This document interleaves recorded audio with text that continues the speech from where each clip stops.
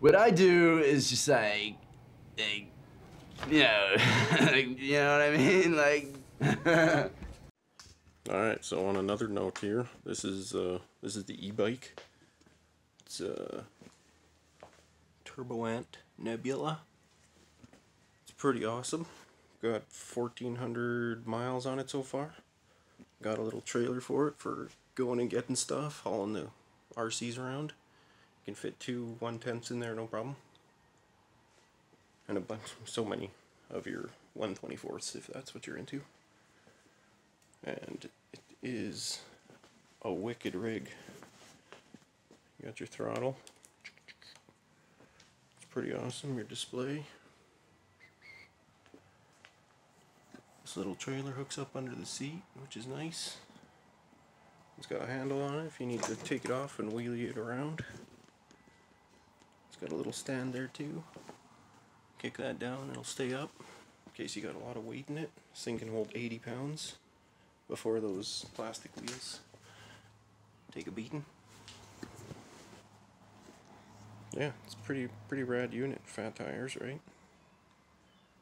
Rode it all winter. No problem. Had it about 2 years now. This thing is heck of fun, especially for going distance. If you want to go somewhere pretty far. This thing with you pedaling could do 60 miles. So if you're going to go farther than that, bring another battery with you. And you can probably just carry it right in there. Along with all your RCs. Yeah, pretty rad.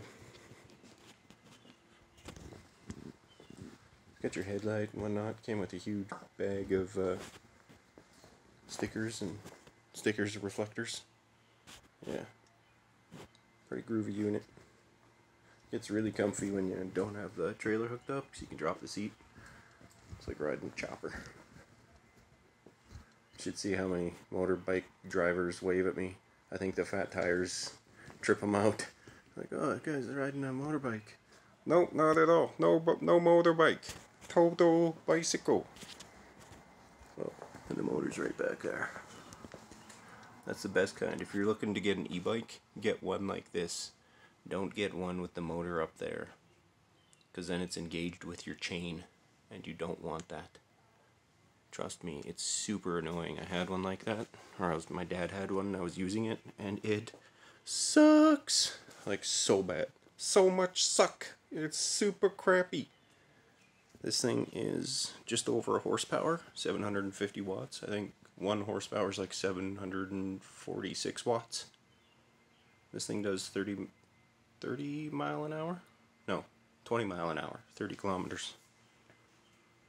But there is a combination on this, where you can push and it'll up its limit, so I can't remember how to do that. I've looked online, can't find it. I did it once as I was turning it off. I saw the maximum speed jump up. But yeah, anyway, there's that. Later. Peace.